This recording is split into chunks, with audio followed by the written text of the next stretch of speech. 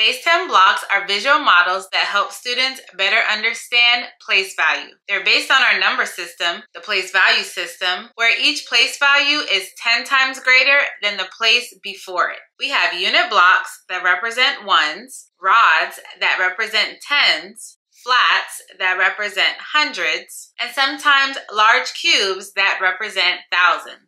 But these blocks don't represent the values just because of how they look. They show the relationship between place values. For example, 10 unit cubes make one rod. 10 rods make one flat. 10 flats make one large cube.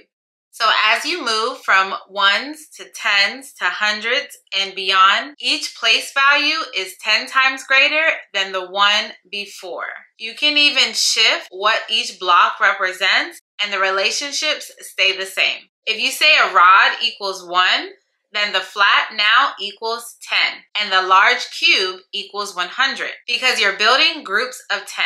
It's all about the structure of grouping and the idea of place value building through repeated tens. That's the foundation of the base 10 system.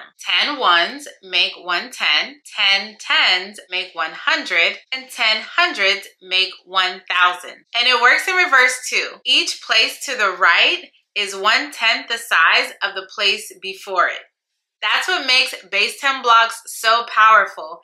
They give students a clear visual of how our number system grows and shrinks by powers of 10.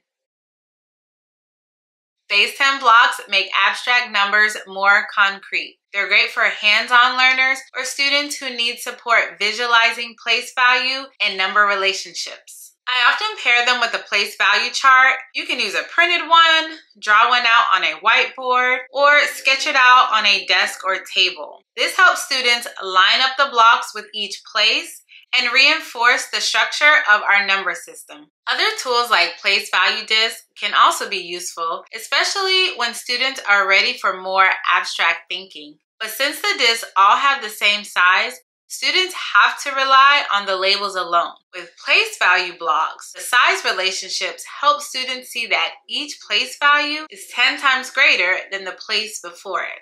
This is the first video in my Base 10 Blocks series. In the next video, we'll look at how to actually use Base 10 blocks to solve math problems and model numbers step by step. I'll see you there.